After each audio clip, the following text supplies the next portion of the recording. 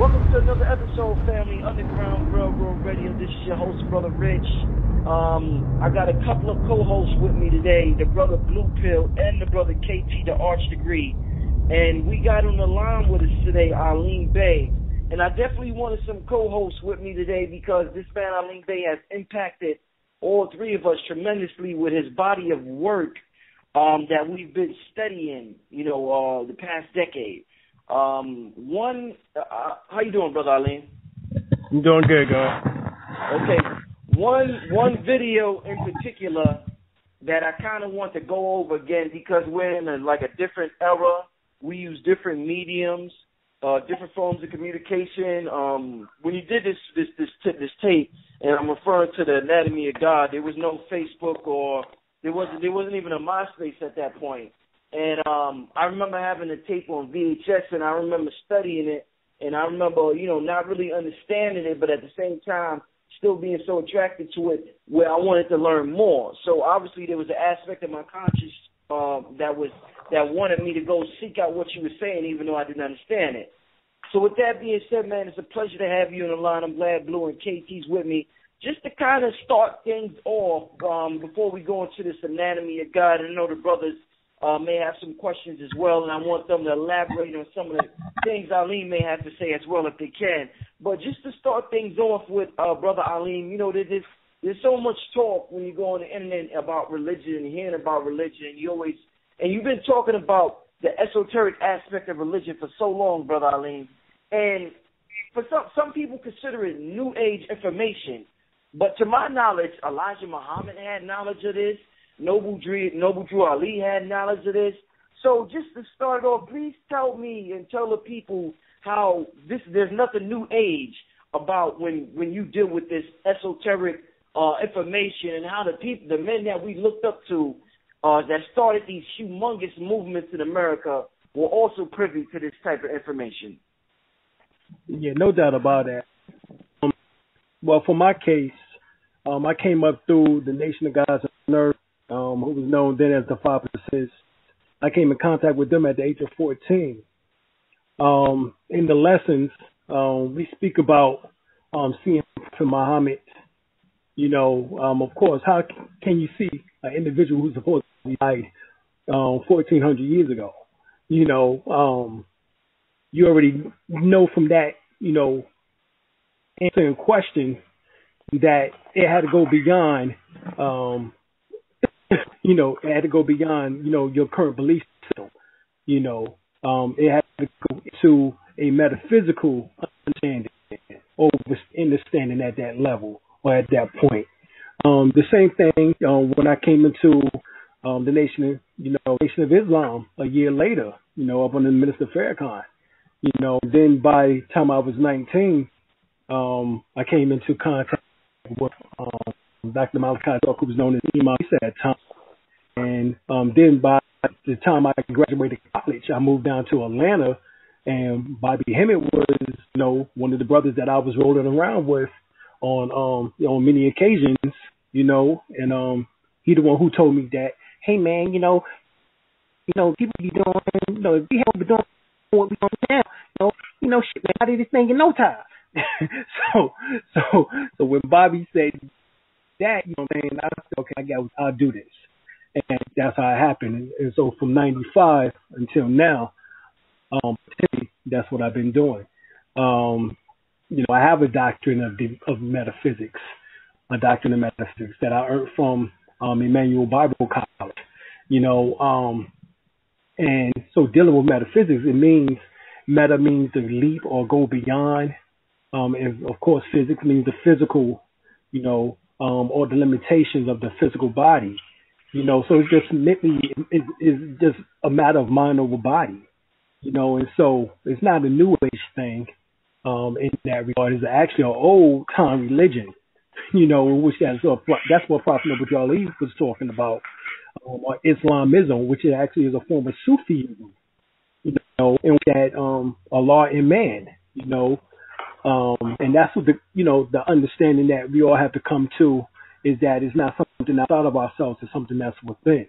And that's real metaphysics, essentially.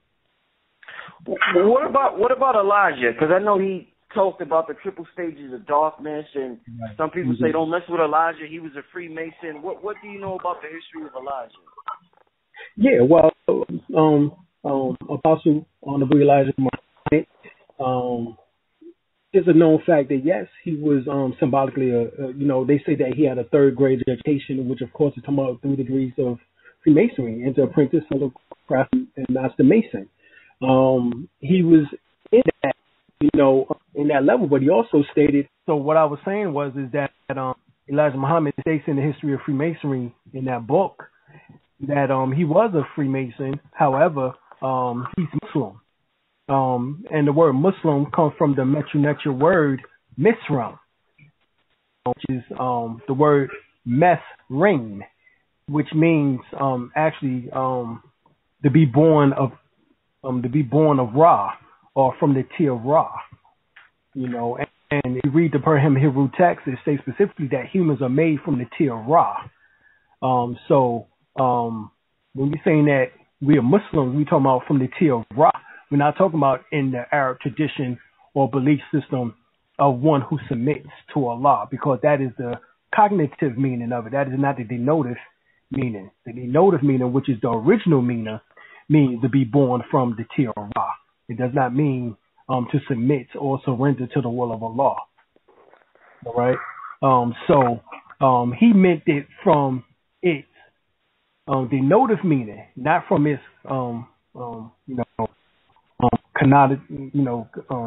from its meaning that was drafted onto it later on. Its cognitive meaning. So Elijah Muhammad was right and exact with his information. If people will actually go back and actually re-examine on what he was saying, he had to explain it, based on the levels of people, at time. So he tried to give them symbolism coming from our culture. Even masonry is from word masonry. If you get the book, the African organization, like Diop, or you're breaking up bad, Alim. You're breaking up bad. It's not gonna come. It's not gonna sound good. I don't know why it's breaking. I can hear you clear. I don't understand what's going on. Yeah, that's clear. It goes in and out, I think, on my end. Right. KT, can you hear him? Yeah, it was breaking up. It got clearer more recently. In the beginning, it was worse, but it's still breaking up a little bit. That's interesting, but I can hear all three of y'all clear as day. Yeah, I hear everybody else clear. It's just when you talk, it just starts to break up whenever you talk into the phone. Right. It's not on speaker, is it? No, he said it's Google phone, so it's probably if the the signal comes in and out and things of that nature. I've had the same situations on the radio show when I did the Google chat. When I did the Google phone. So you just got to make sure that you're in a high band frequency area. Yeah, and that's interesting because I'm right next to the Wi-Fi. Right. All right. Let's just continue to roll with it. So brother Alim, a question I have, brother. In terms of there's so many division amongst all the religions in the world, whether it's Judaism, whether it's Christianity, whether it's Islam, whether it's Buddhism, or whatever you may have it. Could you kind of give us, and I know you went over this before, could you kind of sum up how there's an esoteric link between all of these religions, and can you break it down for us in an esoteric sense so we can see the connection between all of these religions, whether it's Jesus, whether it's Muhammad or Buddha or whoever, and what exactly are they talking about from an esoteric standpoint? Right. Well, the Sufis believe that there's 7 major prophets, and of course, the same is believed within our Islam, whether it's Orthodox or unorthodox, whether it's Sunni or Shiite or Wahhabi, or whether it's dealing with the Sufi rendition or traditions. It's the same within Christianity. So the seven major prophets, if you look at it, symbolizes each of the elements. Adam symbolizes the earth.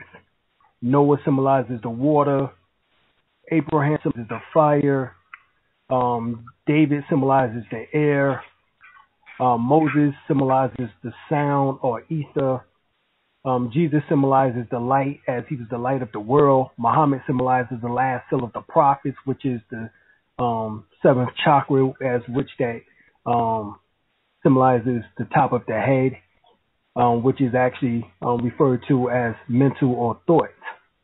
So these seven prophets symbolizes the seven elements in which that it takes in order to do any magical or occultic ritual or ceremony, as well as also the seven chakras, or what is referred to as the seven churches, the seven candlesticks, the seven winds, the seven candlesticks, the seven stars. All these things mentioned in the book of Revelations come back to the seven major chakra system. Now, hello? Yes. In terms of like when there's things said in the Bible, like say when Jesus said he cannot get to the Father but through me. Right. Now, what does that have a different, because I'm trying to decipher it, different things being said. What does that mean from a esoteric aspect? What can we take from that and apply it to our lives if we don't take it literal? Right. Well, the breath is the mediator between the mind and the body. The mind stems from the pineal gland, which is the major endocrine gland or the master endocrine gland in the body, which is in the center of the brain. So when one breathes, it creates an upswelling of energy at 19.5 degrees south. If I take a tetrahedron or a six-pointed star configuration and overlaid it over the human body, it would be at that 19.5 degrees that upswelling of energy will arise. Then at 19.5 degrees north, it would be when the energy contacts with the pineal gland in order to awaken the soul.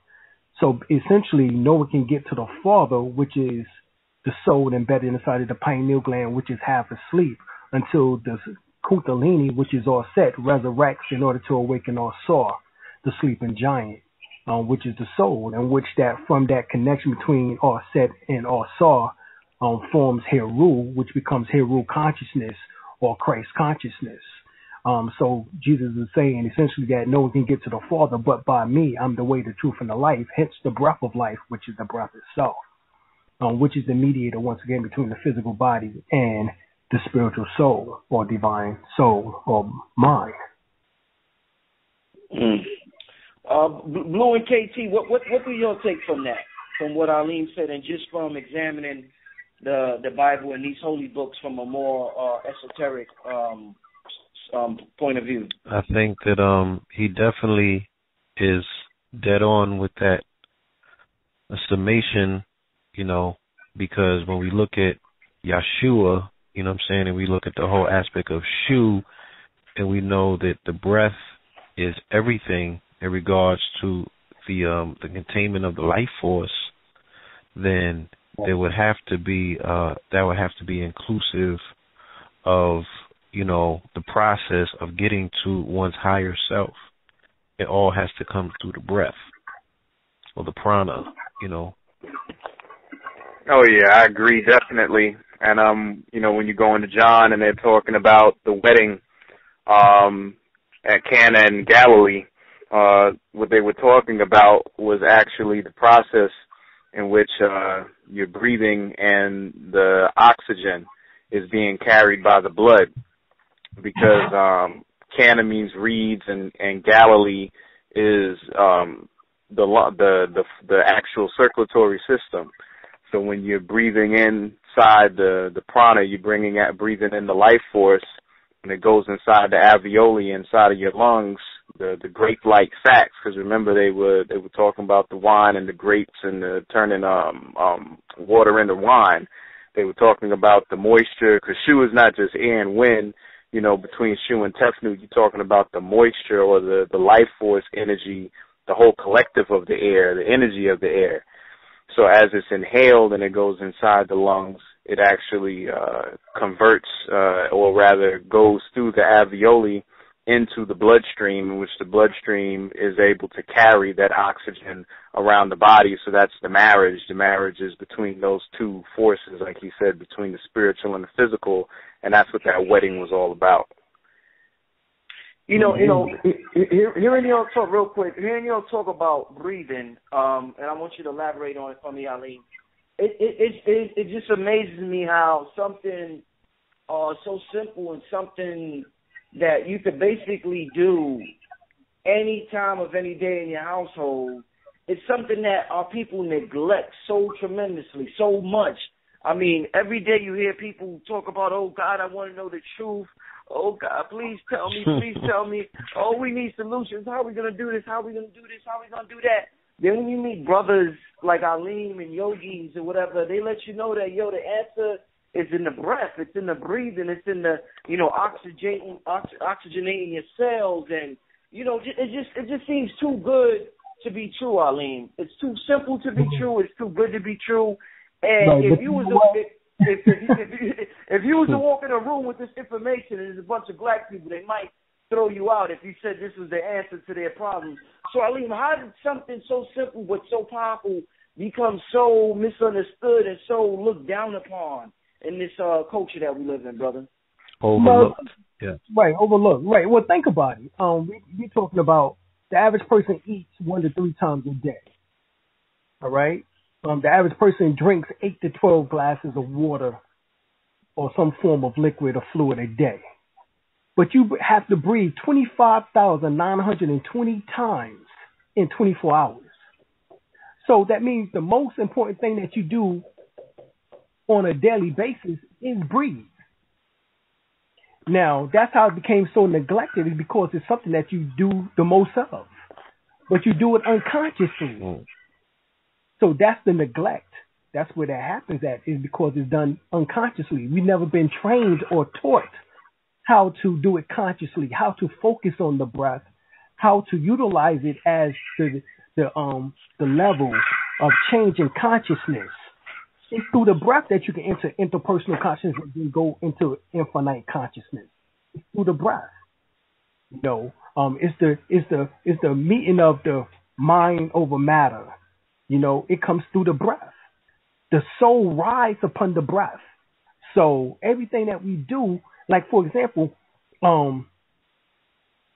your breath, your inhalation and exhalation is actually what is called centrifugal and centripetal force.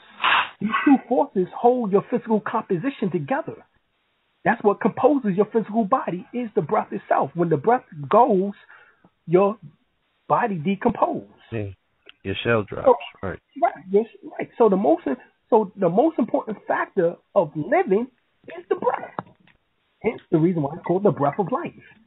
This is why it says that God breathed into the nostrils of man the breath of life, and man became a living soul. What was that breath of life? That was Yeshua. So we wake up every morning with Shu, Yashu. Hence the reason why when you sneeze, the sound you make is what? Yashu. It's already reminiscent within you. All right? This is the Jesus Christ that is actually within you. Not waiting for a man from 2,000 years ago, in which that we've been confused and deceived into believing within Christianity, or a pale-skinned white Arab, Muhammad, or anybody else. None of this, those are allegorical characters, that was given to us to confuse us, to make us think that God is an external search, when God is an internal search. Elo or Elo or Allah is an internal search. Ura is an internal search. It's not something in which that we have to look at. Can I ask you a question, my brother? As we know, first I have to ask permission, of course. Go ahead. Next question. Indeed. As we know, all things that are within are also without. Right. Okay? And we know that we are manifestation of universal principles on this physical plane as well. Right. So is there any chance, right, through the history of man, and we know that, there was never a time when man was not, can it be possible that there was a physical manifestation of this allegorical story or these principles that we're speaking of in order for man to know himself? You know what I'm saying? What better way? Yes, it was. So, but every one of us can yes. reach that same level if we just applied ourselves through the science of breath. So right. it wouldn't be something in which that just occurred one time or one-time thing, and which that we've been duped into believing. It would be something in which that would be almost an everyday occurrence if we simply applied those principles. Right. Well, so what I'm saying is that if we're talking about the law of averages, and we're saying that all of us can attain this particular level, right? In order for the 99 to be able to achieve it, then there had to be one that already has come before and set the template. That has already burnt the copy for that copy to be now, carbon copied. Right. But even then, it wouldn't be someone who is said to have died for your sins. We would understand is that would be the breath of life inside your skin.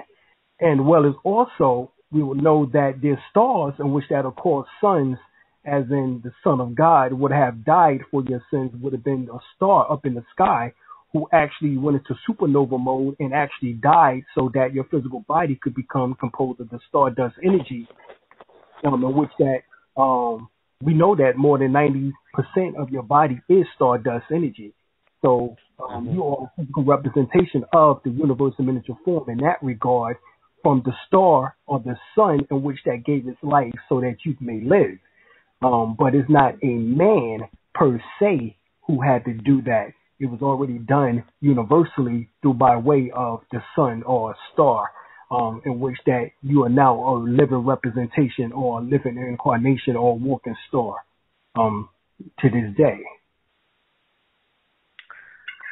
The book Crucified Saviors, wasn't it? There wasn't actual people though who was able to manifest these great deeds. Didn't that book talk about? Okay, yeah. There's, you can get the book called, you can get the magazine from Nexus Magazine. It's called The Emergence of the African Avatars, and it speaks about Simeon Kabongo and Simon Kabongo and Simeon Toko. Simeon Toko was so powerful, he was able to do what the Bible says and bring down legions of angels to do his battle. Matter of fact, it was 1,000 dwarf-like tall people who had muscular bodies, and there's witnesses who seen one of them turn over a 5-ton truck with one arm. And these 1,000 cherubims or seraphim scared away the whole Belgian army. And within the next year, the Congo was a democratic republic, free from the rule of the Belgians, just because of this mass aberration in which that Simeon Toko was able to do via his mind. So he was able to project these beings into existence. We have these same gifts. So the thing is, yes, Simeon Toko is an example of this melanated supreme being who was able to manifest. He was able to stop an airplane in mid-flight because they were trying to throw him out of the plane into the Atlantic Ocean. And to stop them from trying to do so, he stopped the plane in mid-flight and told them that unless they stop with their plan, he will not move this plane forward. What's the brother's name? Simeon Toko? Right. His name is Simeon Toko. Yeah. Simeon Toko. Now, the first thing a person would think when you say that, Alim, is, where the hell is he at now? Where black people going through all this shit in America? If this is able to be manifested, we needed somebody like that for a long time in this month. You know what I'm saying? So well, he was in Africa. He was in the country. He was in Angola. Matter of fact, his body is in a high area of the Angola mountains now. Still, still in good form. It looks like he's just sleeping, just like Yogananda. His body is not decomposing. He was 66 when he veiled his form. You know what I'm saying? But there's so many reports. They thought that they cut up his body. He reanimated himself. You know what I'm saying? They had him go up on a seed sower, and the blades cut up his body, chopped up his body into parts, into pieces. And he was able to draw his body back together, reanimate himself, and get up. You know, I mean, there's so many different tales of what this man was able to do that it even goes beyond Jesus in the sense of the stories that we heard about him. Because remember, even in the Bible, it says greater things he would do. And Jesus was saying that. So these are some of the greater things that you can do. Simeon Toko was the catalyst for this, you know, in a sense. And he was born, he died in 1984. So he was living when many of us was born. You know, this man existed on this planet. So I can talk about someone who I know while I was living, you know what I'm saying, who was able to do these things. You know, not somebody who I might have to speculate about, you know what I'm saying, 2,000 years ago. I can talk about the nigga who just was here, 25 years ago, 30 years ago. Right. Okay? So I ain't got to go that far. And he did some greater shit than this dude that we reading about from 2,000 years ago. This dude was able to not just reanimate his body, they took his heart out his body, and he lifts up his shirt and shows them where they took his heart out his body. His corpse sat up on the damn table, on the operating table, and told him to put my damn heart back in my body. Why you prosecuted me like this? And they put his heart back in his body. Right. Now, for the sake of the listeners, is there any narrative that they can go and read, any books that have been written? You mentioned the emergence of the African Avatar. Is that a book or a magazine? That's a magazine article from Nexus Magazine that was published, I believe, in 1998, somewhere around there. And they can actually put it into the engine search right now in Google, and Google will actually pull up his name, Simeon Toko. That's Simeon, Simeon Toko, Toko. And then there was Simon Kabongo, and Simon, Simon, Kabongo, Kambangu, Bongo, all right, or Kimbangu. So Simon Kabongo, he was like a prophet. He was able to resurrect the dead. He made the lame walk. He made the those who was blind to see, the deaf to hear. And people seen him do these things. Thousands of people seen him do this. You know what I'm saying? In his time of living. You know what I'm saying? So these was miraculous things that occurred within this last what we call the 20th century. You know what I'm saying? So we're looking for greater things to occur in the 21st century. You know, so the only way that we can achieve it, based on my knowledge right now, is through pranic breathing, which the breath is prana. You know, that is your internal prana force, is the breath. And so by meeting that internal prana force with the external prana force is how you gain access to as above, so below, as within, so without. That's how you master the particular elements, earth, air, water, and fire, and become, as we refer to as the avatar. So when we, turn on our TVs and we open up our newspapers, and last year we witnessed a national, which turned into an international campaign with people carrying slogans and wearing T-shirts and, turning these T-shirts into fashion statements to say, I can't breathe. Well, all right. What does that do to a collective consciousness of a melanated people going through, a time zone and a galactic vortex like we're moving through, we're still moving through the rift, we're still exposing ourselves to a part of this universe that we've never been exposed to, and we're magnifying under this blood moon with this 30 and 50 year shadow, like what kind of ritual are we witnessing with that affirmation being manifested by our people? Isn't that something? That's deep right there. And of course what we can say is the fact that slogan has taken some reins within this year, coming from out of last year with the death of Eric Gardner, within the state of New York. The borough would be Staten Island. where he was killed by an illegal chokehold, on which that the officer has not yet reaped any repercussions from that, and probably will not likely to do. But and as he was being choked to death, he was stuttering or saying that he could not breathe. Of course, being that he was so big, he was intimidating, so they felt as if they had to put extra pressure upon him. But he also had a weak, I believe he had a weak heart. He had problems with the respiratory system, with his lungs, so forth and so on. So he was not in tip-top condition, in order to handle anything of that, of that magnitude. And that chokehold took him out. And so for retaliation by those who was marching, following after Al Du Sharpton, you see the slogan comes about with "I can't breathe." Of course, with the panic and the fear in which that is, struck within the people because of the police department.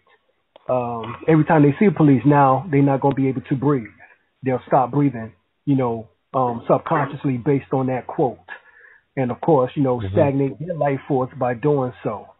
We see a whole lot of percussions taking place. The rituals, of course, during the, during the particular moons. We had the blood moons or the red moons in which that was occurring during those time periods. Even during the, during the trial, there was whole forms of different things that were taking place astrologically. Everything mentioned in the book of Matthew, the 24th chapter, in a sense, seemed as if it was going on. With the moon turning red, like blood, with the various earthquakes in which that was occurring. All these things were taking place on the planet Earth during the same time period. So we understand is that what causes, we go to the lessons of the nation of gods and earth, the 5%. It says what makes hell, rain, and earthquakes, snow and earthquakes. It says the Son of Man. And what causes that? We know that is the solar flare activity that comes forth from the sun. The solar plasma, what is called coronal mass ejections, solar flares. And what these solar flares also do is not just cause the earth to erupt, volcanic activity, earthquakes, rays and tidal waves, as well as it also does internal rays too, with the upswelling of energy of the Kundalini. The more solar flare activity onto the planet Earth, the more we take in as melanated people through our melanocytes. And what happens is that we gain access to our abilities in which that they were psychically attacking us through their training and through their TVs and movies for us not to acquire. And so this is just part of the rituals for us not to acquire our gifts based on I can't breathe, because they know that breath is the science of life and is what takes us into the next plateau of understanding our particular gifts. We know that you have 5 gifts in which that you do on a daily basis, or 5 senses. You have touch, in which that when you expand that becomes psychemistry, meaning that you can be blindfold, go into a dark room and actually touch a cloth or some type of article of clothing and actually know what color it is that you touch it. All right. And also pick up on the last auric impression, which means the last person that wore that particular article of clothing. So then, of course, you have for sight, you have clairvoyance, in which that is this seeing, which you take the sight to the next level, in which that now you can see into the future or into the past or into various timelines of the present. For hearing, you have clairaudience, in which that you can hear conversations on planet or even off planet. You know what I'm saying? You can hear conversations in the in ionosphere, which is in the Akashic Records, or the Universal Library, or so you can hear all these types of things.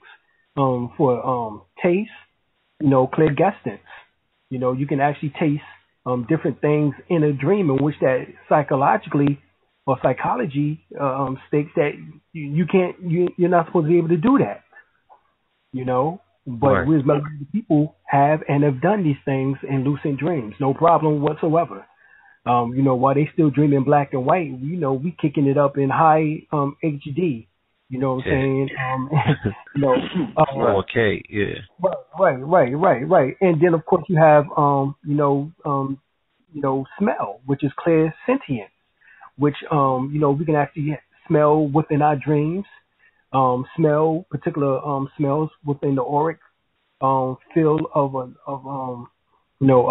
ancestors that have passed on, and that's how you might knew Uncle Bobby might have wore some chaps or something, some old some old cologne, and you like, yo, it smells just like Uncle Bobby up in his piece, and he's you can't see him, but you can smell that damn cologne.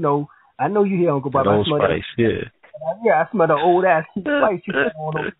You know what I'm saying? So these are gifts in which that we develop once we learn the science of breath. We can tap into, in which that extend our 5 senses. Alim, and this question is for Alim and KT. They say Jesus, the Christ, is representative of represents our Kundalini energy. What does fear represent in the Bible? Who's the character that represents fear? And could you elaborate on that? Oh yeah, Judas, Peter, when Jesus told Peter to get thee behind me, Satan. Judas, when he betrayed Jesus, with a kiss for 30 pieces of silver. And then the devil itself, when he came to Jesus and tempted him for 40 days and 40 nights, attempting to show him all the kingdoms of the earth and to have him to bow down to him, so forth. So, fear is shown in that aspect in the New Testament tell, over and over again in those various stories. But then in the Old Testament, you had Cain and Abel. Cain feared Abel, and therefore he murdered him. You have Esau and Jacob. Jacob, cheated Esau from out his birthright, out of fear that his father was not going to give him, his portion, of the inheritance, So, I mean, we have the tale told over and over again and shown, in the various stories. Now, what, KT, you still there? Yes, I'm here. Oh, you want to elaborate on that, the whole fear aspect? Well, yeah, all the thoughts in the Bible were the fear, because in all these stories that you see, it was their thoughts. It was the thoughts that they allowed to take the better of them to make all those choices and those decisions, and they materialized. And Kim, it was the fetters. When you read the Pert M. Haru, they would refer to them as the fetters. But they are the thoughts. They're the ideas that you're allowed to linger and to take root, that, you have control over. You're supposed to let go. But the minute that you let them take root and grow and develop, they take over. And then your actions follow those thoughts, because you're not gonna do any actions before a thought takes root first. So that's pretty much the common denominator in all the stories is their thoughts. Exactly. Having control of the thoughts. And, that gets into the whole squaring of your thoughts and everything like that, in the other books that they talk about. And that's how you prevent the fear from surfacing. Right. And fear is stored in the kidneys, because the adrenal gland sits directly on top of the kidneys, and which that produce adrenaline. Yeah, fight or flight, right. Which is only meant for fight or flight. So if it becomes your everyday thing to be in that mode, then, I mean, you're putting a lot of stress upon the body. So hence causing the aging process, because it's killing and shortening your telomeres, which is the extended portions of your DNA, which gives life to you. So it's shortening them. So exactly, and that connects back to the whole thing you were talking about with the breath. With the breath, it's the pressure. A lot of people don't understand how important pressure is in the body, because the problem across the board is blood pressure. Pressure. What is pressure? Well, pressure is the force exerted upon whatever tube or vessel that you're talking about. But how do you measure pressure in the body? You measure pressure by a unit called mmMg, which is millimeters mercury. So Mercury is the air principle, Mercury is the mind, Mercury is communication, Mercury is the breath. So it's through the whole measurement of pressure that stabilizes the body. Now, with fear being stored in the kidneys, the other thing that is responsible for the pressure in the body is the kidneys based upon the waters. So you have the breath with the millimeters mercury, and then you have the kidneys with the water, and that's how you're able to keep the fear out, keeping that body clean, keeping those waters balanced, keeping that air coming in and out with your deep breathing. Yo, Blue. Peace. Yo, if KT is the next generation Alim, we good, man. KT, we good, man. Man, that's big shoes. That's big shoes right there, buddy. We good. Shit. Which somewhat leads me to the next question, that as I'm in the audience listening to both of you brothers, and I know what the brother Rich is saying, that this information can clarify so much confusion in the community when people can actually get a inner sight or inner understanding about, or understanding for that matter, as to how the body works, and how fear is induced and all of these particular things, that will pretty much stop people from abusing themselves and thus abusing their outer selves, which is their community. Me and Rich often come under fire by the contingency of our brothers and sisters that are a lot more militant. They got blood in their eye, and they want to get busy, they want to get it on, and they want real tangible answers about how to get out there and get busy with their adversary. And they're, some of them might hear this and they're like, man, that stuff's soft, man. Like, breathing, that's the answer that you got for us? We need bazookas, brother. You talk about breathing when we need bazookas? You know what I'm saying? That's escapism. You know what I'm saying? You being a pacifist. Right. Well, that's funny because you ain't breathing, no purpose in carrying no damn bazooka, is it? So I can give you the bazooka, but if you can't breathe properly, even the first thing you're firing a gun, you got to learn the breath. You got to learn how to breathe properly. To fire a gun in order to shoot it in the center of the mass, in the center of the mass. You need the atmosphere for the bullet to even go off. You need the atmosphere. It's not just gonna fire on its own. Exactly. It's the pressure. It's the pressure. Right. So the whole thing about even firing, I know I got certified at Fort Bragg, using an M16. You know what I'm saying? When I was coming out of high school, when I was going into ROTC, you know what I'm saying? As a sharpshooter, you know what I'm saying? No glasses, and I was nearsighted, and I was able to hit center mass almost every time because I was able to control my breath. Yeah, it's the breathing with the sharpshooters. Right. That's right. And you have to take in consideration the wind. They always tell you that too. Exactly. Right. You have to put in which direction the wind is coming from. Okay. Exactly. So everything is breath, everything is air. And I wanted to go back over something else that you said earlier when you were talking about the Black Lives Matter. So what a lot of people didn't notice with the whole "Don't Shoot, Can't Breathe" campaign was it was a comedic indoctrination that was going on. It was an assassination because the whole "Don't Shoot" campaign was the Ka symbol. They had everybody having their arms up in the Ka symbol. And when you say "don't shoot," like if you're not using that T, you're saying "don't shoot." Don't shoot. So you're talking about can't breathe. And that's why the Black Lives Matter went along with it. Black Lives Matter went along with it because we're talking about the matter, the mata, the netter, and all that. Black Lives Matter. So the don't shoot and the Ka was what was being put in our mind. That's how our spirit was able to open and accept it. Right. Indeed. Indeed. Now, Alim and KT, now, if they say, the Bible deals with this breath of life concept, it also deals with, life and death is in the power of the tongue. And as we know by now, your thoughts and emotions create your reality.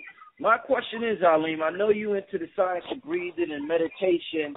Why do they tell you meditation is about slowing down or stopping your thoughts. If thoughts is what creates your reality, why when you at your most peaceful, they want you to stop or suspend thoughts in order to bring about a stronger manifestation of things? It seems like a contradiction. Well, receive, baby.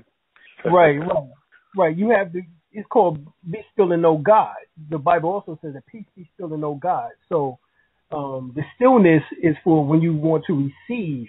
That's what meditation is for. Remember, prayer is when you are giving out a question. The call. That's the call and the meditation's response. Right. Call and response. So prayer is the call, meditation is the response in which that you will receive. So you have to be still to know, to get that response. Now, of course, if you're manifesting something, you have to make sure that it's in three. Threes is what gives forth a manifestation. Your mind, your whisper, and then an audible conclusion to that thought. That is the symbolic to the three ways of manifestation. Everything always has to be in a triangle. A triangle is the form for manifestation. All right. So, if you're trying to bring something into existence, of course the thought is there, but you have to bring it, into a whisper and then into an audible state so that, it's the word made flesh. Remember, Jesus was the word made flesh. The word was God, the word was with God, and the word became flesh. So, and if I can elaborate on that at all, because I feel exactly what you're saying when you go into the body, because this is in the anatomy of God. This is what really touched me 10 years ago and really got my mind open, because I was already on physiology heavy all my life, but this is the thing that kind of unlocked the key and showed me the whole superhero inside, and then later on it connected to John, and you just said John, you know what I'm saying? So now I know I got to bring it up, but the whole concept of the RNA and the triplet codon, okay, the triplet codons being the prerequisite for the proteins being created by way of the ribose inside of the cell. All right. When you talk about triplet, you're talking about the triangle. You're talking about the threes. All right. The amino acids, being the letters. Okay. So the letters and threes, now you're making the words. So then the transfer RNA ends up combining with that RNA and the ribose, and now you end up stringing these letters together to make words, and then the words start becoming sentences, and the sentences become paragraphs, and now you're producing flesh. Right. Now, the thing that you hit me with so hard back at that time, because I used to wonder about when I was studying, my physiology books, was the redundancy in the codons, because when you study physiology and you get into DNA, you see that they say there's 64 codons. Right. Right? But there's only 20 amino acids. So each amino acid code, there's 7 of them for it. Right. And you why is there 7 different codes for one amino acid? It ain't. It's that all those extra codes are codes for other things that we have not accessed yet. Those are those powers that you were talking about earlier with Simeon and Simon. They were able to access those particular codons. You know what I'm saying? Those particular redundant codons in the DNA, they became expressed, so they built the proteins necessary to do all that particular work inside the body. Wow. Exactly. Now, even bigger than that, when you look at those 64 codons, now you get into, like you said, with the I Ching. Right, you see what I'm saying? Right, exactly. So then you start getting into divination and being able to see in the future and all that just through the codes of your DNA. Right. Exactly. And see, Ancient Future by Wayne Chandler speaks about the trigrams, which is part of the hexagram, or the I Ching, which is the book of change or the book of transformation. And the 64 mutations of your DNA. We know that we only use 10% of our DNA. The other 90% is unactive, or as you stated, non-coding, which is referred to as junk DNA. So they found junk DNA has an actual purpose in the body, and that there is still signals being transmitted from junk DNA, but the scientists thought that they was just leftover evolutionary junk. Yeah, garbage. We said no rappers. Right. Hot dog meat, yeah. You're right. There you go. But yeah, that 64 is what got me. Now this is what came later on because of Blue. And if anybody listens to Blue Pill, we all know what he's infamous for, and that's the 44 energy. So if you have 64 codons and you know that we're only responsible for using 20 of them, right, then the 44 ends up becoming the hidden codons that's necessary to turn you into Heru. That's why it's so dominant in all of the superhero films. Right. Because that's the 44 that's missing. Indeed. Now, in terms of, in terms of when we study the Bible, when we study the words of Jesus, and him saying and observing his miracles, and him saying the works that I do, you will do but better. We think about doing our best. We all want to manifest, thinking about that, how he turned water to wine, like Casey was saying, and what that symbolized. We all want to manifest to the fullest extent. My question about reality, and I'm approaching this from a more quantum physics perspective, you could explain it biblical or however, but are we creating our own reality? Or, because quantum physics says that there's infinite possibilities out there, infinite, that already exist. So are we creating our own reality, or are we tuning in to a reality that already exists and contains that desired frequency that we're looking for? So it's like, are we creators, or are we receptors? Is creative just another way of saying you're just being receptive to energy that's already there and you're tuning into it? Well, it's like we just finished saying about prayer and meditation. It's called a response. Yeah, that's both. I'm about to say. We're talking about the holographic universe, Michael Talbot's book, in which he speaks about the fact that the universe is a hologram, but so is your cellular structure. I can take one spark, one skin draft or graph of skin and clone a whole nother you into existence. A strand of hair, a speckle of blood, one speck of spittle. You know what I'm saying? I can clone a whole nother you in existence. So that means that one cell, which is 76 trillion cells in your body, one of each of your cells have and contain your whole very existence. So and what does a hologram need to survive? It needs light. So there's a light in which that you should be that is being transmitted.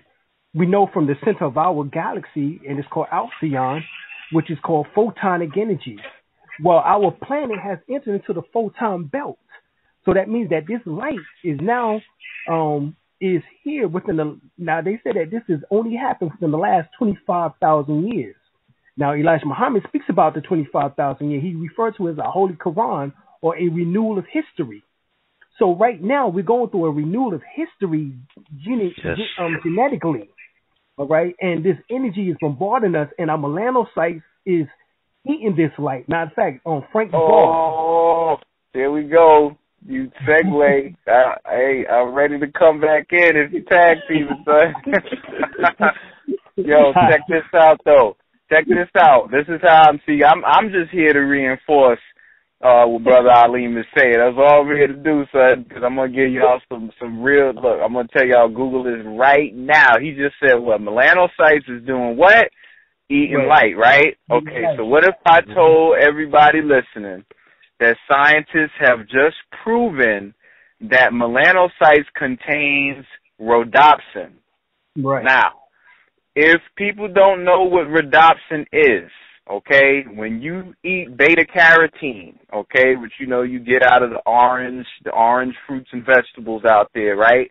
Your body converts it into vitamin A. The vitamin A then gets combined with a protein called opsin. Now you got rhodopsin. Now what is rhodopsin for? Well, if you look in your eyeballs, you got something called rods.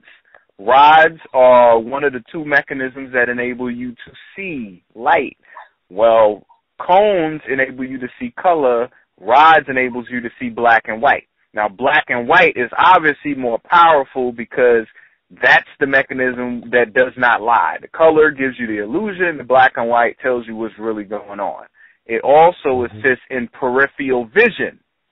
So, if you got rhodopsin in your melanocytes, and rhodopsin is good for nocturnal vision, night vision, things like that, peripheral vision, then what does that mean for people who have melanin in their skin? That means that you are not just absorbing light, you see it. And by it being predominantly for nighttime, what dominates the night? Oh, I don't know, maybe stars. What are stars? Stars ain't nothing but light. So that means all those ancestors that Pumbaa said, big balls of gas burning billion miles away, when they sending that light down to you, your melanocytes see all that light. They see it the same way your eyeballs do. It comes inside, it gets converted into electricity and energy, so you were able to converse with the universe. That's your call and response. Right. That's your hologram. That's why I said, as a response to what they said, there's nothing new under the sun. I said, yeah, there is nothing new under the sun, but things that are new are born at night under the moonlight. That's when the plants grow under the moonlight. That's where you see what's really going on. That's black right. Light. Yeah. Hey, man. Rhodopsin and in your melanin. Enough, a few days ago they just came out with the contact lenses that will enable those that are not melanin enhanced and sufficient. Oh, yeah, the melanin-coated contacts. Right. Melanin-coated contacts. Yep. I've seen them. You get night vision. Yeah. Very interesting. But yeah, brother, when you brought up the melanocytes eating the light, I was like, oh man, I gotta say it. Right, and because there's a famous quantum physicist by the name of Frank Bohr who stated that melanin eats the light, and in particular our melanocytes that he was speaking of, and that by eating the light, it evolves the matter. It evolves us. So when people talk about evolution, what is the process of evolution? It's the light in which that evolves us to the next level of consciousness. So transforming us from Homo sapiens sapiens to Homo Christos or Homo luminous is the next phase in which that we are going into, which is the fifth dimensional being. Well, let me ask you, is that because I hear on some sites, I see people saying that we're going from carbon-based beings to crystalline-based beings. Yeah. Silicon. Right, crystalline. Right. So that's what you're talking about? Yes, that's exactly what I'm talking about, brother. Okay. Exactly. We're being transformed. Right now, based on these energies that we have come in contact with, what is called photonic energy. So it's transformed into photonic beings. And man, we got it seems like we got to pay more attention to the inside than the outside. You know what I'm saying? We completely neglect the inside, and all of our attention is on the outside, and we're looking for results. And it's like it's almost like you're walking up to a mirror and trying to change how you look in the mirror, when all you got to do is touch your face. And, you know what I'm saying? It's like we got this shit. Yeah, we got this shit like backwards, man. Yes. Right. Backwards. Michael Jackson said, "Man in the mirror." In the mirror. While we have the people's attention and we're talking about change, transformation, and eating sunlight, an area that is, of much contention and that I get a lot of inquiries about is people ask me about solar gazing, sun gazing, what is the appropriate times for sun gazing?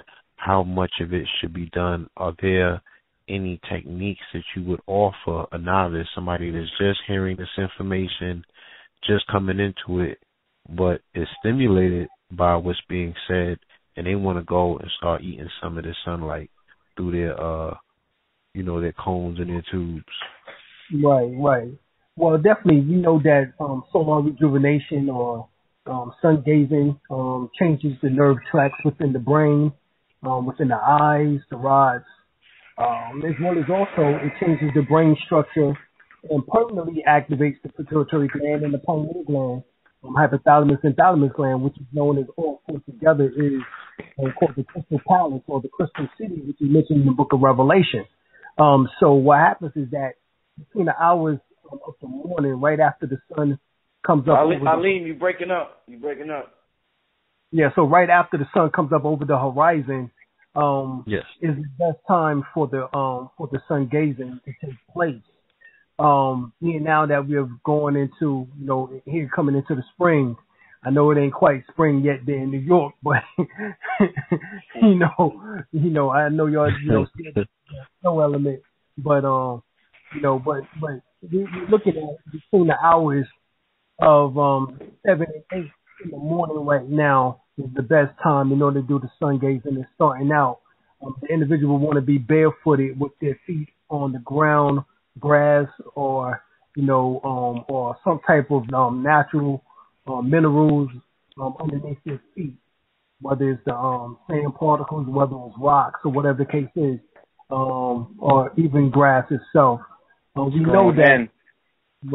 Right. So we want them to be able to be barefooted so they can breathe in the prana through their soul chakra, or what's called the bubbling spring, so they can bring the prana up from the ground, the chi or ki energy up to the ground. And then in the same regard, take the energy in at the eyes, the hair follicles, their facial hair for the brothers, and just store that energy into their melanocytes, into their three dantians. There's three areas that you can store energy. You can store it in your belly button, right below your belly button, called your lower dantian, in your mid dantian, which is your heart chakra, specifically at the back of the heart, and then at the third eye level, which is referred to as the upper room, which is mentioned within the book of Acts, where Jesus came down into the upper room and he breathed onto the disciples and they received the Holy Spirit. That is the third eye area, essentially.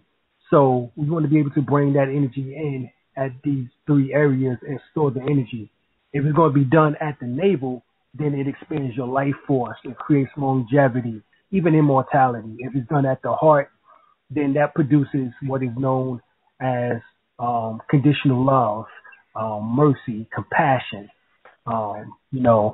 When it's done at the third eye, then that creates a high IQ, intelligence. Also, at the back of the third eye is the medulla oblongata, which is the mouth of God, in which that gives you access to your past lives and even build up what is called photographic memory. So, by about starting out, the first few days, in particular, I think it's around 9 days, you would do about 10 seconds to 30 seconds of just staring at the sun. No more than that starting out. And then, through one eye, correct? You're saying? Yes, you can do it through. Should they start through? Right. You can do it through one eye starting out most of the time, or either through both eyes, depending on how you feel, as far as the energies is concerned. It's not something to be taken lightly. That's what we do know, because there's tremendous amount of energy that is streaming in. It's not just the solar energy. You're talking about cosmic energy, which is also coming in. You're talking about 300,000 tons of stardust energy forced to the planet Earth daily. All right. So we're looking at a tremendous amount of energy that streams in, and we sit downstream from Sirius. And being that the solar winds have depleted and destroyed the ozone layer, we are receiving Sirius energy for the first time within the last 25,000 years or so. This is something else that is being reported. So this is the reason why they have to put up the artificial clouds, the chemtrails, right, the HARP system and all these different, mechanisms in order to ensure to cut down on the energies as they are coming in. But I remember Dr. David Blair told us something 25 years ago. He said it's like an ant trying to hold back a tidal wave. So, So is it just the morning? Is it just the sunrise? Is the sunset also, right? Because you're looking for the red sun. Right. If you're looking at correct? Yes, it is. You can do it around now in the evening time. It would be somewhere around 6:30 to 7:30 nowadays. As we are going now into the summertime, spring into the summer. So now that would be the best time to it around that hour, in order to get the energy that you can do the exact same thing. So now you would do your other eye at this time, or either you can do both eyes. So it depends on the way in which that you feel comfortable doing it. But once again, morning time dealing with Heru or Horus, and of course that would be the right eye. And then as the sun goes down, you're dealing with Atum, Set, hence Tahuti, another form of Tahuti in that sense. So then you'd be dealing with the left eye. So you can do it in that manner. So now, this is another example of how the universe is reinforcing that it's time for us to get on that, because the biggest movie that's coming out right now at the turn of the spring turn into the spring is Avengers: Age of Ultron. Everybody's waiting on it. Everybody's thinking about it. Everybody wants to catch it.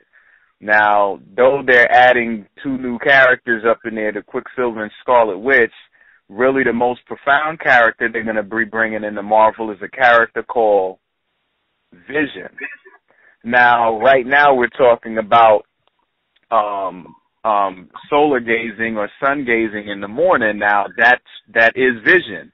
Now, what makes it so interesting is, I'm going to give out a little bit of decoded real quick, that y'all got to look forward to, but vision is Ra-Harakte. And anybody who knows who Ra-Harakte is in Kemet cosmology, Ra-Harakte is the Heru of the 2 horizons, meaning the 2 red suns. So what's how much is it a coincidence that they got the Ra-Harakte, the Heru of the 2 suns, and his name be Vision? And from his third eye, he's able to shoot a red laser. So they're letting you know right there with that character that now's the time for us to go outside and, like he said, stand in the soil, stand in the grass, and in the early morning during the first red sun, and in the early evening with the evening red sun, be able to absorb that high frequency beam so that you can say there's no strings on me. Indeed. Now, is there any intent that the person should have in their mind? Should they have their mind clear? Should they be meditating? What are they saying to themselves when they're absorbing this energy? Should they just be open for receivership? They can be open. They can also do positive affirmations or decrees. They can do prayer. If a person is suffering from an ailment or a sickness or disease, then they would just simply feel the energy, removing that disease from their body, sending it down into the earth. Or, if they also are doing a hug, hugging each other, then they can transfer that negative energy, being that the tree gives off oxygen. We take in oxygen and we give off carbon dioxide. It takes in carbon dioxide. There's a biosymbiotic balance between us and nature itself. So, since that is the case, we can also respond in that regard too. And dealing with this, this is an amazing subject. I'm honored to be on the phone at this time talking to all y'all. If it wasn't the radio, just to have this conversation. It's what we come down here for when they say know thyself. So just wanted to throw that out there. But touching on what you said, Alim, and this is something extremely important that I think gets overlooked a lot as far in the metaphysical community, and something that I think we're beginning to learn more and more of now. is this concept of affirmations or just anything in general having a meaning to it. And from what I've studied, from what I've been studying, I want you to elaborate on it. Everything down here has a dual nature. So when we say your affirmations, like let's say I say I am rich. Just because I say the words I am rich, that has a dual nature to it. So some people, if you say I am rich, they will literally get sick from saying that because all it does is make them feel poor while they're saying it. So when you study quantum physics and you study Bruce Lipton and these people, they show you how the feeling is what goes out into the universe as electromagnetic energy, and the words are just supposed to be symbolic. But the word doesn't necessarily have to mean what you were programmed to believe it means. Because I could say I am rich and feel poor, and the result will be I'm sending out poor energy. Just like vice versa. I could say I'm rich and feel rich and become even more rich because I feel rich. So going to the aspect of things having a dual nature to them and not to get caught up so much and just, if it was as simple as saying I am rich, every motherfucker down here would be rich. Because that's the easiest thing to say. Just to repeat of I'm rich? What? That shit is easy. You know what I'm saying? But obviously it's not working for a reason, and we're not understanding the emotional intention behind words that we say. So could you elaborate on that for me? Right. Well, we're looking at the intent. So, yes, you can say a word, but if there's no intent backing it, then means there's no power. And then also you want to be able to add the frequency into it, which is the repetition. But even in the repetition, it must have the intent. It must be power. Once again, if there's no power, then there's no manifestation. So we're talking about intent. We're talking about frequency. Equals the power equals manifest. Comes forth the manifestation. So it has to be in that regard. It has to be in three, once again, for the manifestation to take place. So, yes, you can recite something over and over again, but if there's no connection or there's no feeling to it, then there's no real intention. Then, of course, there's a poor connection in which that you are setting yourself up for. And just like you said, more than likely, 9 times out of 10, you're not going to be rich, even though you might said it, 100,000 times / whatever, is because there's no power. You have to have it. The intensity and the power comes from the emotional body. So it has to come from, like you said, the feeling of it. You have to visualize and actually do the feeling. You know what I'm saying? You have to, like when you talking about with rich. So you not just can't say that you're rich. You have to actually touch the money. You know what I'm saying? You have to touch, the gold bars, smell the money, whatever the case is, whatever you can add, the more senses you can add into it. Right. The more the more quickly that it manifests. That's the science. Hey, and if you want to elaborate more on the whole concept of the intent, we have to understand that the power of the word comes from the action that follows it. Right. So if you spend most of your life saying you're going to do a thing, or saying that you're about a thing, or talking about a certain subject, but you're not embodying that thing, then you can't expect when it's time for you to put that call out there, you're going to get any type of response because you never exercised it properly. So the first thing you have to do is actually exercise your word. And you exercise your word by following it through. Then once you got that thing in sync with you, when you're following through with everything you're going to say you can do, then you can say abracadabra and that shit'll pop up. Exactly. Now, just to go back to the Bible a little bit, a lot of people that study the esoteric principles say when they say, talk about the 12 zodiac signs, the 12 disciples, they're really talking about the 12 zodiac signs, and those signs exist within you. Now, some people think that this is like figuratively or, is the 12 signs like they say every man is a woman is their own universe? Do they mean this literally? Like, are we literally our own universe? Do we literally have these planets in us? Like, is this shit literal? And what we're seeing in the sky is literally in us, or that's just some like fancy terminology to make us feel good about ourselves? Nah, it's literal. It's up in that thing. It's up in there. It's real. Because I read go ahead. No, I was gonna say, if you get Rudolf Steiner's information. Ooh, boy, he just went there with that. Now Rudolph. Right, he's the founder of the Anthropic Society, and he states that microcosmically we have the same thing in which that is external in the sky, such as the sun and the 12 zodiac signs. It correlates underneath the skull as the 12 pair of cranial nerves and the pineal gland that it sits around in a circle. And then if you go to my teacher's book, Sunyata Saraswati, The Jewel and the Lotus, he makes the statement that the 12 pair of cranial nerves sits around the pineal gland in a circle. These 12 pair of cranial nerves is the 12 disciples and Jesus at the Last Supper.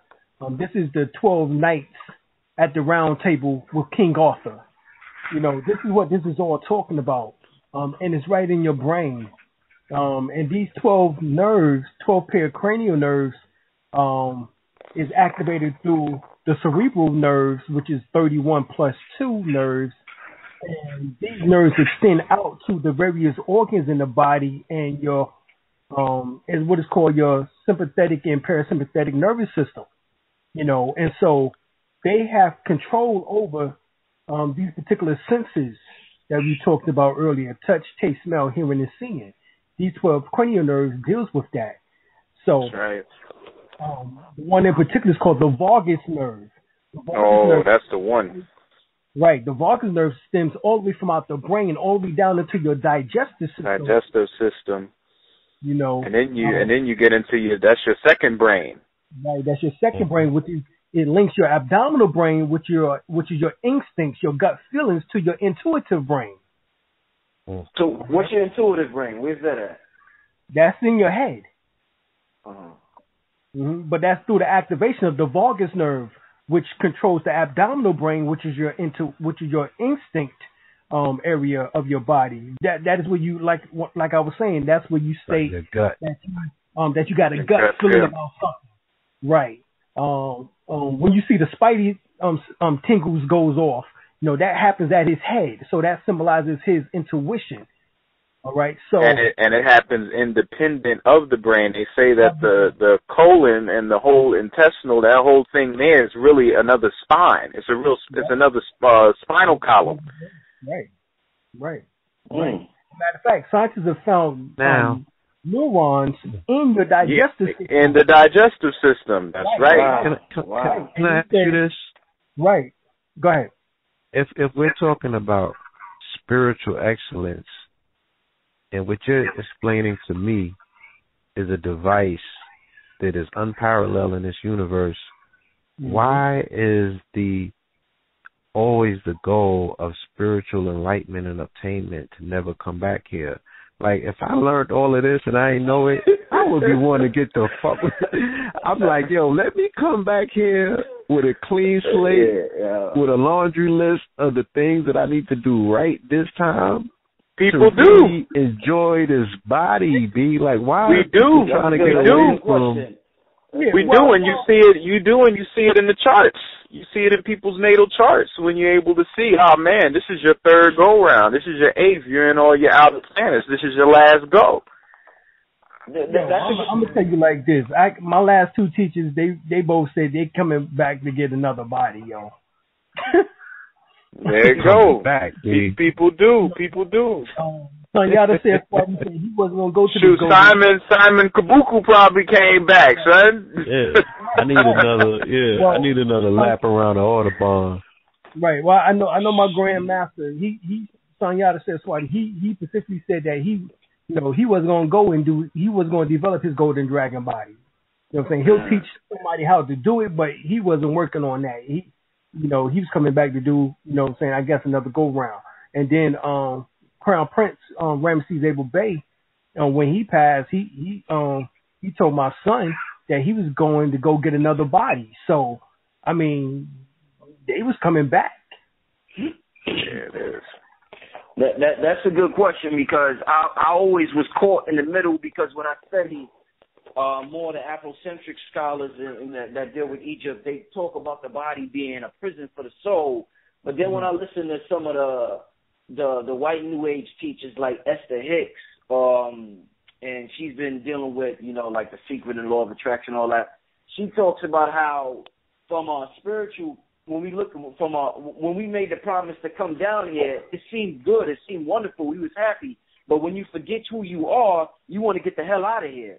But when you get back over there, you want to come back here, because if you got it popping like Blue Pill said, and you got everything clicking, all the cylinders clicking, this shit is heaven on earth. Right. It's popping. Exactly. You know what I'm saying? Exactly. I was You're always moving matter. Yeah. I always didn't understand that. Right. If they say imagination is the limit, then shit, we could fly, we could do whatever the fuck we could do up there, so-called up here, so-called down here. So I'm glad the brother asked that question. I wanna ask one more. Okay, go ahead, Kay.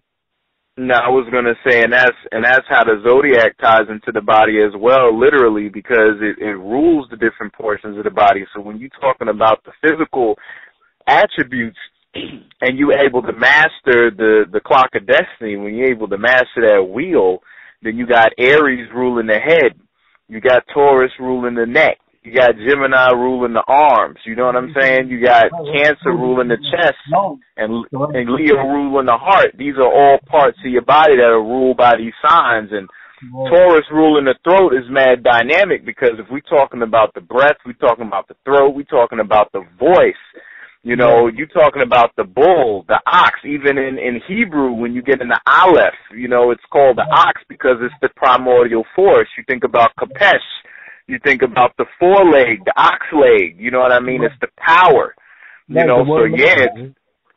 literally, and your body the upper body is the torso, you get into the Taurus. Reality itself is a Taurus field. So our body is literally, yes, figuratively, but it's literally made up of it as well.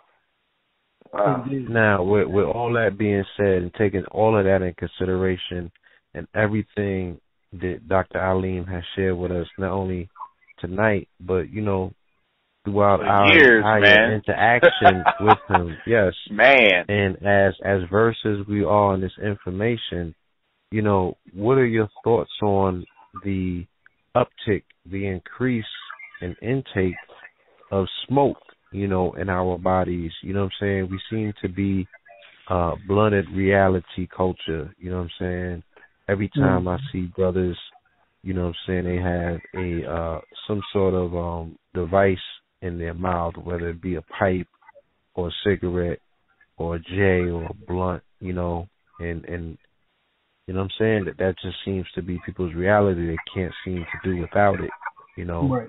They need that tote. They're taking that smoke into their body, into their lungs. Right. What are your thoughts on this? You know what I'm saying? Do you see any connection, any correlation, with where we're at as a people spiritually, and the fact that, our internal world is in a fog? It has to be somewhat clouded at this point with all of this smoke. Well, I mean, it's funny that you're talking about the breath, and so as the, uprising of the breath comes into consciousness in this culture, it comes with the legalization of the marijuana at the same time. We can see that as a good or bad thing. It depends. We know that ancient cultures have utilized all types of, herbs in order to, help with out-of-body experiences, tapping into various timelines. The what is it? Ayahuasca. The ayahuasca plant, the Tabernacle Buga plant, which is 70 times more potent than the marijuana plant. That the shrooms, the mushrooms, the ones that comes up in the dung pills that's white and red, has been used. The Amanita. Right, the Amanita, right. So we know that these various, you know, things have been utilized in order to take us to the next level: remote viewing, out of body experience, soul travel. Bruh, I feel you. I'm talking about the abuse. Right, now the abuse. Now look at the abuse. You know that Masato also is now participating in the rise and the acceptance of the marijuana. There's two bills put right now before the Congress floor for them to pass it, you know, throughout all states. We know that it's been decriminalized within the majority of the states now. You know, so we know it's getting ready to happen. But the abuse is that now Monsanto is getting ready to dictate and use and control the market with the terminating seed, and so this weed now that will be used will not have any seeds because they will not want anyone competing with their particular crops. So we know that Philip Morris is getting ready to come out with a cigarette, a marijuana cigarette, and Walmart would say that they'll sell it. So we know that this thing is getting ready to go viral. So you're going to be seeing a whole lot more of that happening. But the abuse of it is that man needs something in order to run away from this particular so-called illusion or apparent reality. And one of the means is the abuse of now this so-called plant that will now become legalized, throughout the country. So we're looking at something that is getting ready to take place on a large scale. So it's going to be an epidemic, at least for a while, until cats, gain back consciousness, of themselves and start to appreciate, show self-worth, self-love, self-esteem. Obviously, these are just issues that they have to deal with. We know that we go to ISIS paper, Dr. Francis Quartz Russell speaks about the white cigarette. So now we got to speak about the white joint. All of them is amounted to the Pell's man, penis and his size of penis. So, we call it, the white dick. You know what I'm saying? So you just got to have this white dick in your mouth.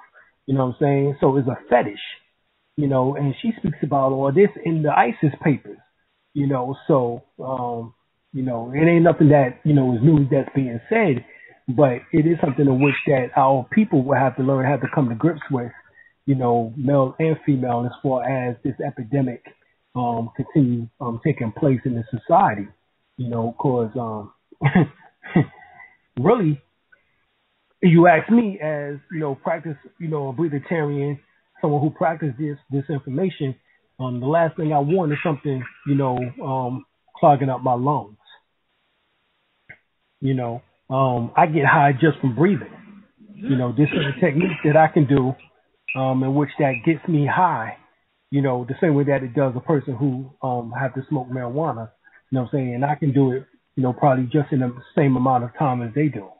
So the thing is, which way you want to go with it, something in which that might have to take a problem or, have a problem later. No, allegedly there's no deaths that has occurred from smoking marijuana. More deaths occur from alcohol than it does from marijuana. All these things. Well, I mean, true, but I hear people say that a lot. You know what I mean? But I know hella niggas locked up from marijuana and not from selling it. I'm just saying impaired decisions that are made. I know when people gotta go, put their work in, they get blunted, and that's for a reason. You know what I'm saying? Right. So people say, I don't know nobody that died from weed. I know hella niggas that killed, other people off of weed. Right. You know what I'm saying? And, everything else remains to be said, regardless to whether somebody died or not. Like I said, I know people that are dependent. They can't make a move without the marijuana plant. I just brought it up because that is what they would tell you off the bat. Right. But me personally, like I said, I'd rather meditate. Do some exercises. Alim, it's kind of a weird time, I guess, in the history of the world, or being that there's so much esoteric information readily available via the internet. I'm assuming there was times when only you had to be a part of a secret society to be privy to this type of information. I mean, you had to be part of an exclusive club to be part of this information.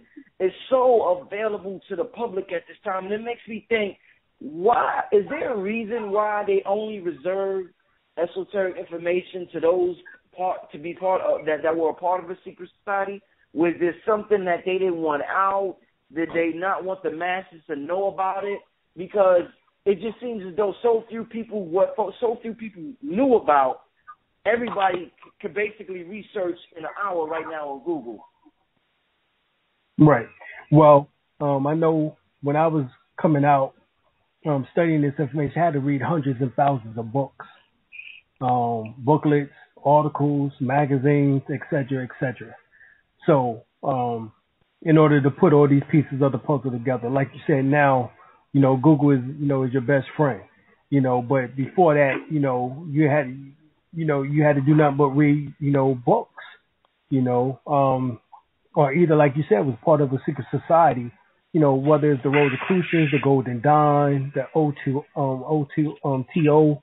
whether it was the Masonic order, coming from the Scottish or the York Rites, or whatever the case, is, you was part of one of these particular organizations.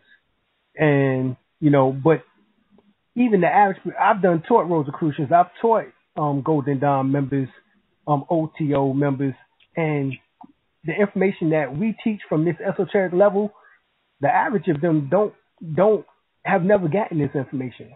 They never put this information together like this. So we're living in a time where even those who are part of these particular secret societies don't know what's going on to this level that we have obtained, being not necessarily part of a secret order. Mm. Right? Is there a reason they kept it from the masses for so long? Yeah, well, I mean, remember, cast your pearls not, unto swine. So the thing is that swine is talking about those who was just curious, those who were just there in order to get what they could get from it, to be able to manipulate others utilizing it, and be no benefit to the society as whole. So right. You didn't catch the pearl. You just gave them right. You just gave them certain things that they worked off of, enough to satisfy them before they can go on about their business. But the real meat was kept, so for those who continue going and continue showing, improving, who they really wanted to be, and so in this regard, yeah, you had to, give it out in various degrees. You had to give it out in morsels. Even the Bible speaks about when Paul was asked about it, you don't give meat unto babes, you give them milk. Right. So, I mean, so that's do you just think that the availability of this flood of information has worked more as a detriment against society, or do you see the benefits of it? With the people that you're okay. It would be a detriment if there was no teachings, or awakenings. It would be a detriment. But being that we are here, teaching and getting this information out as much as possible will help fill in the gaps for those who were just curious, or for those who were just trying to, get what they can. In other words, it would show those who are serious by, the fruits in which that, each and every one of us bear. That's the whole thing. They say a prophet by the fruits that they bear. Well, an individual who's serious about this by the fruits in which that they bear. How long they've been doing it. What's their consistency? What the books that they have written, what radio shows they have done, or, what music they have put out. In other words, what have they done, in order to help put the pieces of this puzzle together? And that's going to be the criteria. So, even though you might have people come from these various so-called secret societies or various other schools, it's still fragmented. A lot of them still come, in the Rosicrucian Fellowship, I study, astrology, so they follow, just one aspect. or if they came from the OTO, well, we did rituals, with the naked women on the table, and okay, you know, but we never did no healing exercises or healing or breathing exercises.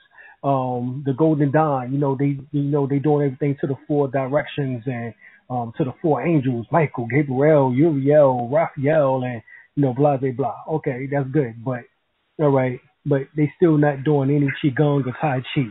So the shit that they doing is all of it is fragmented. It's not until you bring all the pieces of the puzzle together, that you get a cohesive, holistic, principle or design. So that's our job, is to bring all the pieces of the puzzle together. Just speaking on the anatomy of God, and when you think of God or what we call God or the universe, one of the things that come to mind is sexual energy, which is a creative force that brings things into existence. Going back to the Bible, I was watching on YouTube. I was looking at Sarnetta's channel and he had a debate with the Hebrew Israelites and some brothers from Kemet. And the brothers was kind of clowning Kemet from all, Egypt has a lot of sexual images on the walls. They have penises, phalluses, they have this, they have that, So the brothers just say, ancient Egypt, in Kemet, they was into some homo shit. Everywhere they turn around, they see a phallic symbol. So, just dealing with the anatomy of God in the universe, why would the Egyptians show so much sexual, what we call sexual imagery on the walls? Remember, the Ankh symbol is a sexual symbol.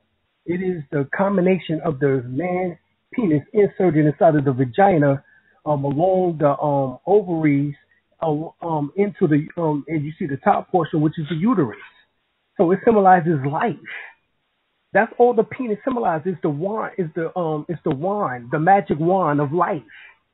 That's what it is. And that's what the Kemites or the Temerians used it for in that regard. That's what it was shown. You know what I'm saying? They didn't see show me the picture of someone sucking it. The one picture that you can show is talking about Atum and how he was the initiator. He was the great he-she. All right, talking about the androgynous energy, which is talking about the aurora borealis, actually of the serpent biting his tail. You know what I'm saying? Which is talking about actually your Kundalini energy or your Kundalini force, which is sexual energy, and how from Atum came forth Shu, Tefnut. From Shu and Tefnut came Geb and Nut. From Geb and Nut came forth Arsar, Arset, Nebhet, and Set. So it's talking about the generation of life, the generational life principle. And that's what Atum symbolized. This is why Atum becomes the atom in our body, and he becomes the father of all of us. You know what I'm saying? You remember, he knew Eve, and Eve conceived. You know what I'm saying? So all of this is told over and over again, whether it's coming from the Bible, whether it's coming from off the walls of ancient Egypt, it's the same principle. These people get confused because they're just looking at the imagery and can't break it down esoterically. So what does Eve coming from the rib of Adam and the apple? What does all of that, esoterically? What does that deal with? Brother KT broke it down. He said it's the ribosome. The word rib is the first part of ribosome. ribosome is ribosome, but it's the rib. And what is the ribosome? It comes from RNA, which is what is called ribonucleic acid, which is the rib again. So deoxyribonucleic acid, once again, the rib again is there. So it's talking about Eve you're talking about the atom. The evolution of the atom comes forth what? The next portion of atom is the molecule. What is the molecule? DNA. What is DNA? Deoxyribonucleic acid, the rib. So it's talking about the evolution of subatomic particles to atomic particles to molecular particles to cellular particles. That's Eve. So that's all it's talking about. It's not Eve as in an actual rib was taken from of Adam, a man. It's talking about a principle. You know what I'm saying? An evolutionary state of what formed the physical body into existence. That's what it's talking about. So that's all that was on the walls of ancient Egypt. We have to start looking at these things and decoding them. It's good that we can rag and say, "Oh yeah, the nigga showing his Johnson." Yeah, look at that. That's amazing, isn't it? Oh, that guy's doing some old homo shit. Okay, he's showing his Johnson, and that's some old homo shit. Okay, that's the belief system. But now let's take it to its esoteric principle, because I can show you in the Bible. You know what I'm saying? Where John ran away from Jesus and he was butt ass naked. What was this dude butt naked for? So why was he butt naked? Why was he? Good question. I'm showing you the story, you know what I'm saying, in the New Testament where it states that John ran away from Jesus and he was butt naked. That's in the Bible. Can I interject? Yeah, go ahead. Do you both feel that at this particular point that, the people that we're talking about in society in general is just a little too immature to have these conversations at this point? Like, what has happened to us as a people where, I can't see John Henry Clark having this conversation. I can't see, some of the elders that I grew up around even entertaining this level of buffoonery, you know what I'm saying? And I'm not talking on our part because we're just chopping up what's on the table, you know what I'm saying? This is what's being served in the public. So, do you think that there's just a level of immaturity based on religious indoctrination and just based on our society in general, that reinforces, men having minds of children, that this is where we're at and we're having these conversations that, in our smaller circles, of course, these conversations have already been had. We've moved past this and here we are again. That's what I'm saying. Like, this is the threat that presents itself when now esoteric information is now becoming accessible to the general public, but they skip over the reading part, which was so essential, you know what I'm saying? And they're only looking for, like when you had a book and they had a figure in the book and you would go to the book and read underneath the picture, you know what I'm saying, figure 1, 2, like that's what they're reading. They're reading what's under figure 1, 2, and that's the lesson. Right. You know what I mean? And they're not reading what incorporated the picture in the first place. They just going straight to the picture and using that as dialogue material. Look what I just found. Exactly. And that's what we dealing with? Right. Yeah, that's that attention deficit disorder, man. Exactly. That's what that is. That we're so used to everything moving so fast. Microwave is done. Internet, jump here, jump there, move. Ever since a child, children have been sat in front of a television, channel, 10-second commercial, 30-second commercial, looking at PBS or the cartoons, move, flash, color. So now now that they're older, the mind has been programmed to being in tune with that type of frequency. So to sit down and read one of those old school books with the golden letters, you know what I mean, and the little fabric bookmark inside, like they can't just sit there, no pictures. No pictures at all, and they gotta read about the dude for 30, 40 pages before he even talk about what he talking about. Like, that takes patience. It takes patience. It takes breath. It takes breathing. Because reading is breathing. When you read a book, you're breathing the book, because that ain't nothing but a bunch of words on a paper. And what you're attempting to do is to draw in and absorb the thought process of another and gain the rhetoric by taking it with a grain of salt so that you can utilize it in your walk of life. That is a breath. And if you already aren't breathing because you're holding your breath and you're breathing real shallow like most people do, then how are you going to have the patience to sit down and really be able to appreciate the written word from somebody? So, it's indoctrination. Now, I definitely go ahead, Drew. No, I mean, my next question is like, do you think that this information that we're dealing with, these practices that we're speaking of, the the level of re-education that we know has to take place in the community, are we ever going to be able to do this without building institutions, without putting a brick and mortar in place where people can come, like how Shaolin Temple had a Shaolin Temple? We could set it up at NC if we need to. Just let people come somewhere and learn this information physically. That's what we're doing. Is it going to be effective? Okay. Mm-hmm. Yep, that's what we're doing here in North Carolina right now.